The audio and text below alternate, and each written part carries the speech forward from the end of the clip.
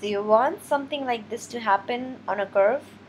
For this, you would have to use the array along curve on Rhino. So let's see how it is done.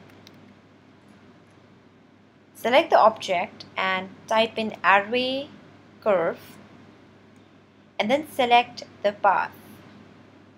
You will get a dialog box which asks you the number of items or the distance between the items.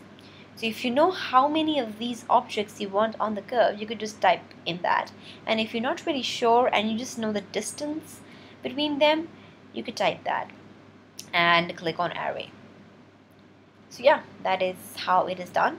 Now in case you've tried to do the same thing in the same order, but it's kind of not working for you and it's like exploding here and there, you know, the object is going in some other direction, just comment and I would try to help you out. So yeah, thanks for watching.